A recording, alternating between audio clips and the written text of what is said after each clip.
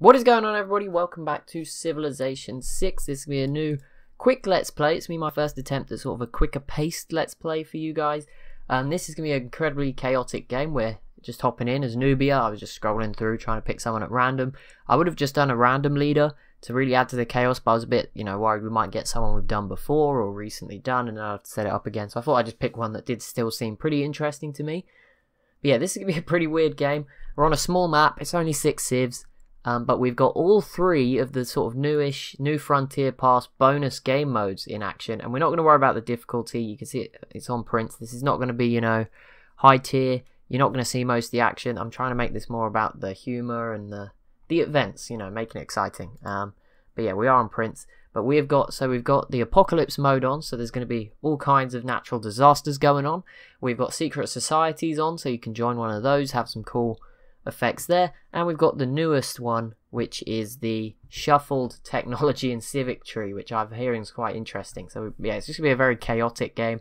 I'm gonna be playing as Nubia, and yeah, it's gonna be sort of just a quick game of Civ 5 basically. So Civ 6, sorry. So we'll see how it goes, and hopefully we can have some fun with it basically. So we'll start with building a scout. Always a good thing to go on a map you don't know. I was going to be like trying to pick my technologies based on the resources we had, and of course immediately couldn't see any of the technologies. If you're wondering what the tech tree looks like, you can see here they're all mixed up and different prerequisites for different things. It's only within the eras from what I can understand, so it won't, like, things from the classical era have not been moved into the ancient era, but things within the ancient era could be like in anywhere, I think, apart from this initial sort of 3 here. So that's quite interesting, but it is the same for every civ, so it's not completely like unique paths. There's no risk of like you being in a worse spot than somebody else. We're going to join the Owls of Minerva. I haven't joined that society yet. I've done the vampires very badly, and I've done the religious wonders Ethiopia, and I heard the 4th one with like the ley lines is not very good, so we'll avoid them. So we're next to a volcano. We've had 2 floods already. This one was a bit further away, but we've already had one here, and a hurricane just sort of floated in and disappeared again. So there is a lot going on right now. Pretty scary world. But yeah, this is what we're going to expect. There's going to be a lot of natural disasters just popping off around us on the map. It's going to be pretty crazy times, I think. We'll see if we can handle it. So as you can see, yeah, these techs make no real sense. So sailing, coming off to pottery, it's just going to be completely random bonkers stuff going on. It's going to be quite interesting though, I guess. It's going to spice things up. Well, there we go. We got hit by an eruption. It did not take long at all. Big volcanic eruption, mega colossal, right on our capital. That is what you love to see. Oh, now there's been a meteor shower. We are not.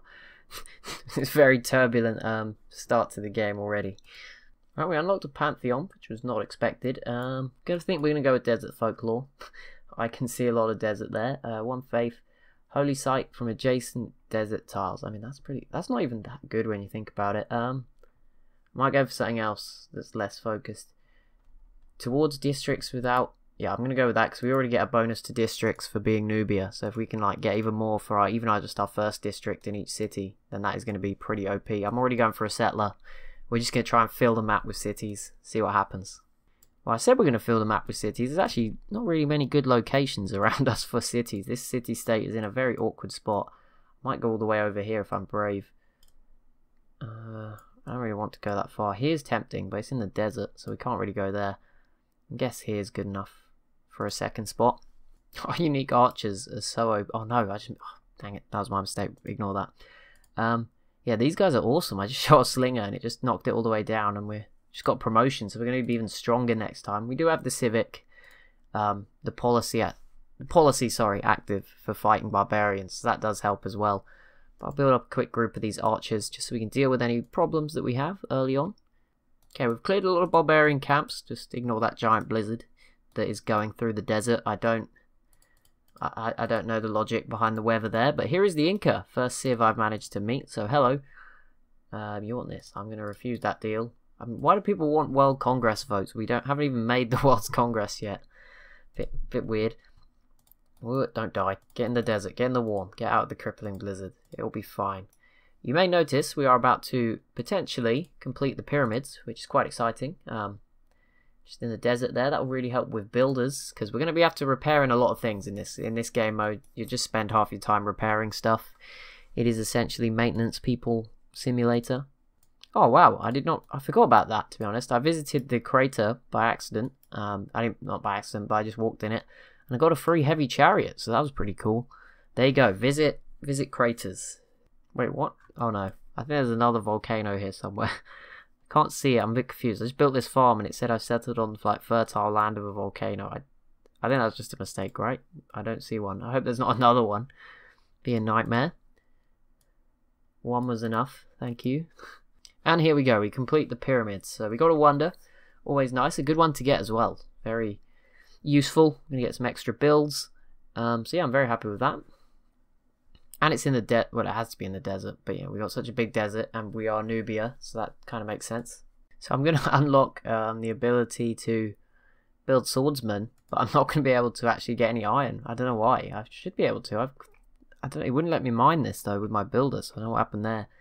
Must have the wrong set of technologies. I think we've got one but not the other. Look, I can't build a quarry. Very weird. However, I've used all those extra builds to spam some farms out of the free builder I got from a goodie village. And then I just built one over here and that worked out. And we just completed a campus with a 3 science bonus. So that is fantastic for this city. And we get hit with another massive flood. Just, you know, just as usual. No change there. We'll definitely be building a dam at some point. We've become the first suzerain of Muscat, which is good because they are right next to us. So that worked out well. Hello. Okay, we get a government type. What should we go with? I'm thinking down the middle, nice oligarchy. There we go. 3-year score. We get an extra economic policy. I think that's from the secret society I joined. I might be wrong, but I think that's what it is. There we go. That's what I'm talking about. Number 1 in 3 of the info edits. Population leading the way, which is pretty, I mean 7 and 6 is not bad sized cities. Soldiers are actually leading the way, and crop yield, and I mean we can do better on these other things as time goes on. Get our 3rd city up and running. It is a little bit up in the tundra, but there's some good resources around it, so I'm okay with it. And you know, if we get a harbour, get a bit nearer to the coast, it should be okay. I probably won't settle up that way anymore. If I cross this desert, there's big loyalty penalties for being too near to the Inca, so I'm trying to be careful there. There is a barbarian encampment out here somewhere. I saw a scout turn up, so I'll try to find it. Deal with that, get some more XP, always good. Point Liang in our 2nd city, which is currently building a builder, which means that builder will get even more extra goes. They'll get the ones from the pyramids, and then they'll get extra builds from Liang as well, so that's a nice double bonus. And we've grabbed a great scientist, which is pretty cool. What are you going to do for us?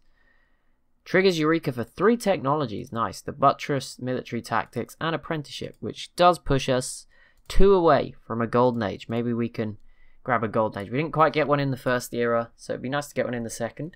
Okay, it would let me build a quarry. It just wasn't recommending it. I guess it just wanted me to focus on food. Fair enough. I was a bit confused. I was like, well, we have got the technology, surely at this point. Oh, another storm coming in. Avoid that. Wait, what? How?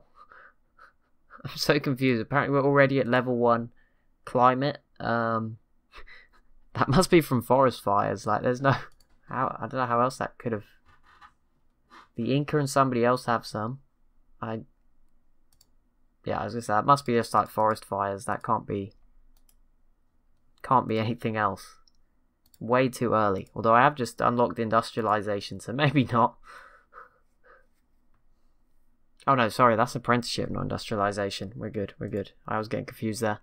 Get our 2nd great scientist in a matter of turns, which is great, and that boosts some more technologies for us, so that's really useful. Appreciative of that. There's also some barb camps. There's one straight to the north I'm going to deal with. I've sort of sent every unit in, just make sure we finish the job. But yeah, it shouldn't be too difficult to conquer. And we've secured a golden age. I think we already had it, but we've definitely secured it now, so that's fantastic. Okay, yeah, so I just purchased a builder and he has 7 builds, so that is amazing. That's what we like to see. And we get a 3rd great scientist within 74 turns. It's a fantastic start in the great science department, so we'll go ahead and do that. That's going to make our libraries more effective, which is good. Especially since we have 2 pretty good campuses already. We also have a commercial hub in terms of districts. I think that's it. I'm about to try and build an industrial zone in our 2nd city instead of a commercial hub, although I'll go for a commercial hub when I can. So our golden age has begun, so that's good news. And oh, we just unlocked Nita as well. This is a weird tech tree. I can't build a harbour, but we've got the Nita resource. That is pretty weird. I don't know what I want here. 2 movement for builders, purchase units with faith. We have a little bit of faith. Settlers are cheaper to buy with faith and gold, and that bound builders as well. That's fairly nice, but I'm going to go with Eureka's additional 10% of tech costs. Commercial hub bonuses provide science. Yeah, that sounds good. And we are going to 1 turn. That's perfect. We will go ahead and get a harbour, because I really want one in this city. I was like, why can't I get one and get every other building?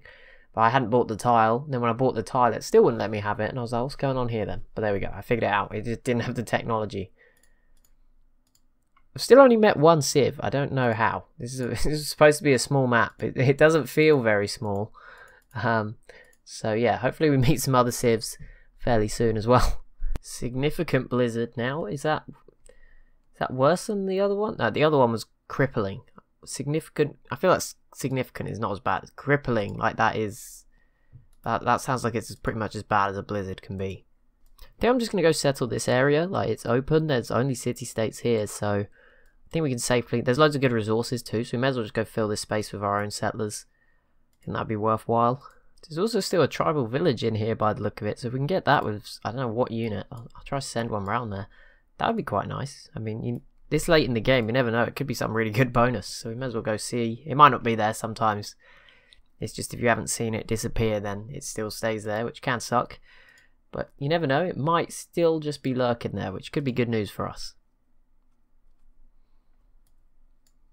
Yeah, the plan, plop down some more cities, and then I'll go and try to fight somebody probably, because we seem to be very much stuck on our own in the edge of the map. Okay, it's time to build a dam. Oh, I can't build it here. Hang on, can I change the tiles? Is that because it's the capitals tile? It might be, hang on. Swap. There, no wait, that didn't work. No. Yeah, I thought if I could build it there, maybe it would cover both cities, but I'm guessing it's just not gonna let me. Yeah, this city just got flooded, like, again. Like, we just need to stop it. I'll build it there, and hopefully that works on all these rivers, because then that would spare us just a lot of issues. That would be quite nice. Okay, 4th city? There we go, right in this valley, which is where I thought the tribal village would be. Sadly, it looks like we're out of luck. Looks like it's not here anymore, but it's fine. I've got 2 more settlers on the way. This guy is heading down here to this river area. And then this other one is going to come down to this river area and be a bit close to the Inca. But, you know, we've got to take some chances. Okay, our dam is going to be finished this turn, which is quite nice. Ooh, double great people point. I mean, we've got nearly every great scientist in the world at this point. 100% of the city-states yield. I am trading with a city-state. I think it's scientific. Shot in the dark, to be honest. But hopefully it is. We probably won't win anyway with only 1 vote. Industrial wins. No great profits. Great profits are gone anyway, you can't get them, so that doesn't matter. Because we just unlocked a replacement for the bank as part of being in the Owls of Minerva Secret Society. It's quite excited to see what that does. I hope I haven't built any regular banks. I don't think I have. Oh, yeah, the Inca literally about 10 turns ago said there's not enough people in your empire. Now they're like, yeah, there's a lot of people living in yours. I don't know what he's on about. We do have the most soldiers, which is pretty impressive. I do need to get some scouts up to go meet people. I'll build one here. I can't build scouts anymore. What is this? Never mind. 3 new cities then. So these are the new ones. Poor old Hattusa in the middle, where they are their suzerain, so hopefully they don't mind. I'm going to be moving a lot of my units down to probably this one here, because I think that's where we'll have to fight the Inca from. I guess I'll need to keep the capital safe, but I'm going to try to build some new ones there to replace these ones. But yeah, obviously that city's very exposed if we don't go and look out for them. So we'll try and do that. Big flood, different river. We just can't get away from this issue. At least we built a dam on the other one. I guess I'll build one down there eventually. We're on 2 different rivers now. Down here, that is a massive flood. Look at the size of that. That is huge. Holy moly. I am sending a trader from my capital now to this city, so that will build a road. It's not the best decision economically. It's not like we're raking in the money at all. Although I do now have, I just unlocked 2 new trade slots last turn, so I'll build those pretty much immediately. But that should help a little bit with just getting around. Obviously these cities a bit further away, a bit more awkward. I'll try and connect them maybe one by one. But yeah, we will try to get there. We're going to get a big science bonus here for mountains, I think. The volcano counts. Actually, I'm not sure it does. I mean, I was going to say I could go here, but that would also not count. I mean, that tile would be 5, but yeah, I think they all count as 4. I don't know, it doesn't matter. Boom, there we go. We're on quick light speed anyway, so it's basically 2 free technologies, just like that. Lovely. Our science is so much better than our culture. I haven't built any theatre squares yet. I'm trying. I'm getting there, okay. Our military is still much stronger than the Incas, so we are pretty safe. It's about theirs is 100 according to this, and ours is 275. So we're okay for now. We don't have to be too concerned just yet. It's all good.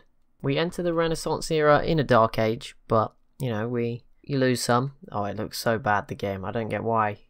Each new district, there we go. Yeah, we're building quite a few. Okay, we're going to get a nice +4 campus right here, so that will continue to improve our science. This city's looking good.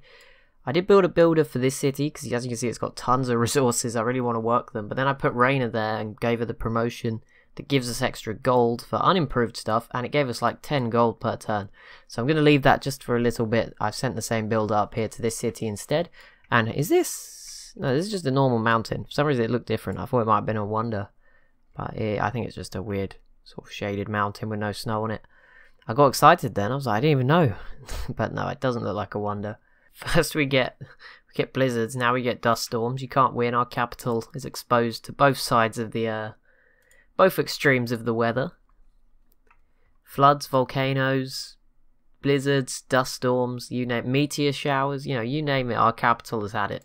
I'm finally getting some theatre squares up and running, so we are finally promoting some culture in our empire.